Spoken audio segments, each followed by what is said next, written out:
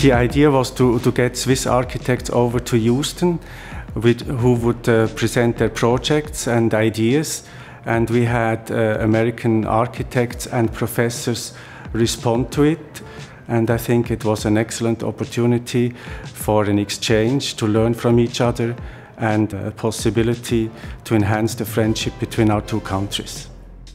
Development in Houston typically happens by real estate developers. There are hardly any architects involved, and because of that, real estate is written off within 15 years, normally for profit maximization. If we were to think about longer terms of investment, about 30 years or even 100 years, like in places like Switzerland, it would be possible to create more sustainable and more affordable housing.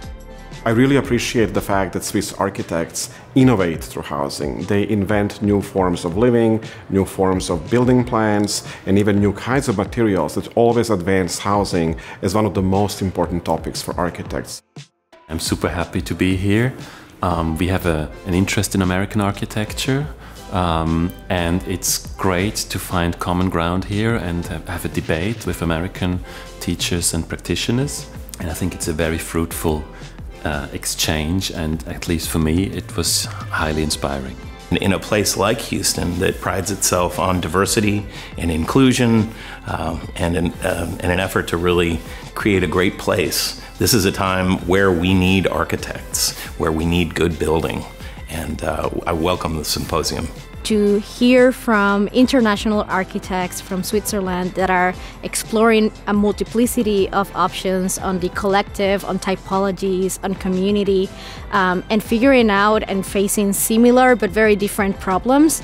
I think that looking at different models and how we can then learn to from these models to apply it back into the challenges that we're experiencing in Houston is an opportunity for us to reflect. The symposium maybe is a stepping stone to more.